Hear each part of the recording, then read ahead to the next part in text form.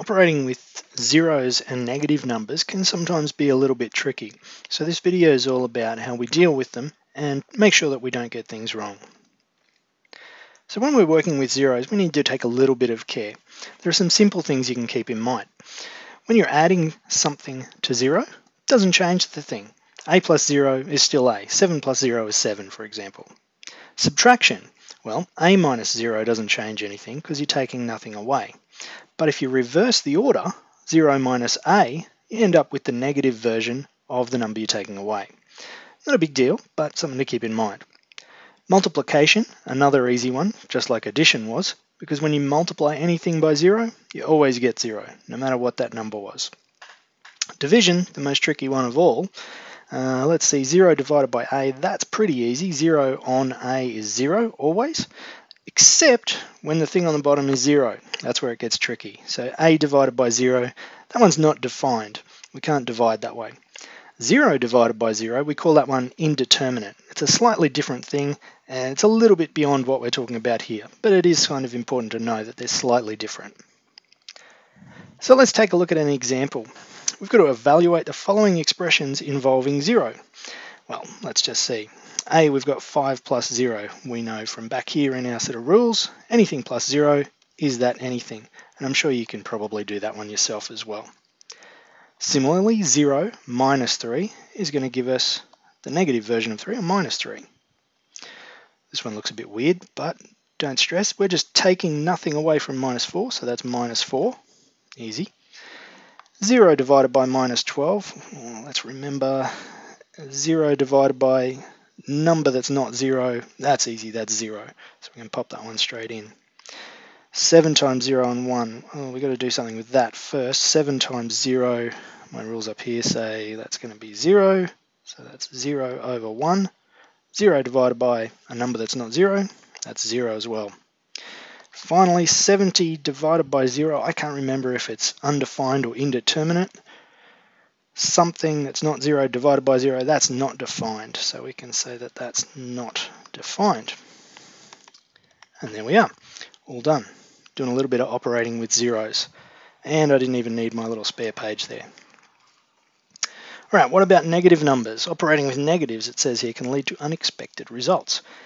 Well, not unexpected if you remember all the rules. But who remembers all the rules? Here we've got minus A. That's equal to A. That's a rule. Well, what does that actually mean? When you've got a minus in front of a bracket, it's actually saying minus 1 times that bracket. Okay, so effectively we're multiplying the negative A by minus 1, and the negatives knock each other out and leave you with an A. In the next line here, we've got a minus A times a B. Well, this rule is saying that's the same as if you pull the minus out of the brackets, minus A times B, or A times minus B. You can move that minus around as long as you keep multiplying, and you'll get the same thing. If you're wondering about any of these, maybe just make up some numbers for yourself, something like A equals 3 and B equals 4, and run through them and make sure that you believe that these things are true. I might do that with the next one. Minus A times minus B is AB.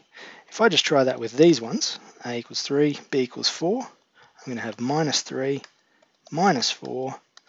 Well, I know that that's going to be equal to minus 3 times minus 4. Minus 3 times minus 4 is 12. And that's the same as just the A times the B, 3 times 4. That was 12 as well. All right, minus 1A, well, that's just minus A. Now a little bit about adding and subtracting. We've got a minus A plus a minus B. That's the same as if we say minus A take away B. It's actually also the same as if we pull the minus out altogether, minus the A plus B.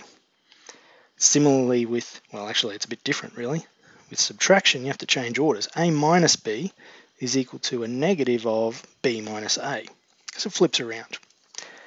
Anyway, they're just some rules that you can keep in mind. Let's have a look at these couple of examples here. In A, we've got minus 12 on minus 6. Okay, let's think about that. There's actually a bunch of ways you could go about this. The one I'm going to look at, though, is by writing the negatives as negative 1 times the positive version of the number. So we've got minus 1 times 12 on the top and minus 1 times 6 on the bottom. And then I know that 12 on 6, that's just 2. So I've then got minus 1 on minus 1 left over. Well, I can actually cancel those out. As long as we've got multiplications up here and not adds or subtracts, we can cancel those.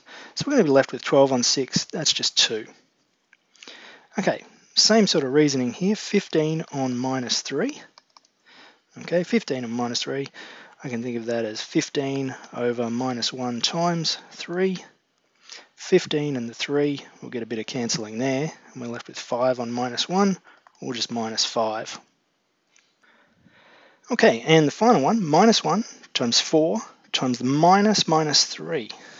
Okay, well, these are all multiplications that we've got to do here, so let's just move from left to right, like our BOMDAS order tells us to. So I'm going to go minus 1 times 4, and that's going to give me minus 4. Then I've got times minus 3. Okay, well remember that we've got a couple of rules here. We could either just pull that inside and turn it into a 3, or we can think of it as minus 1 times minus 3. Again, just leaving us with 3. So we have minus 4 times positive 3, and finally that gives us minus 12.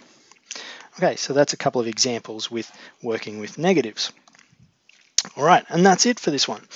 We've seen in this video how to carry out operations with 0, a little bit about how to deal with negative values, and just some of the rules that go along with those. Now, if you're working with some of the worksheets that go along with this video, make sure you're practicing a few of these. If you're not, there's plenty of places on the web that you can look for these, and there's also a ton of textbooks out there that you can find lots of examples. The more of these you do, the more it sort of sinks in and you get the hang of it. But that's it for this video.